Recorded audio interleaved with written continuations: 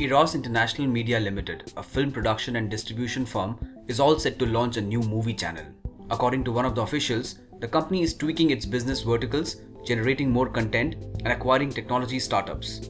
The company is planning to produce at least 125 films a year instead of 60 to 70 currently.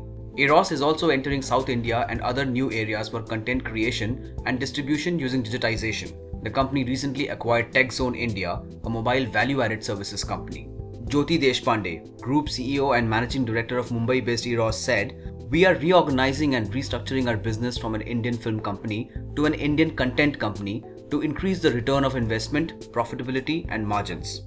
The company was operating under the revenue streams of theatrical release of movies, TV rights and overseas rights, but now it is extending to TV syndication, music publishing, ancillary revenues and digital strategies including selling movies online.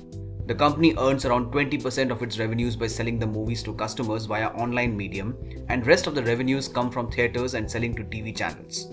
The company spends $250 million every year and expects similar investment in the current financial year too, where the funding will be met through internal accruals.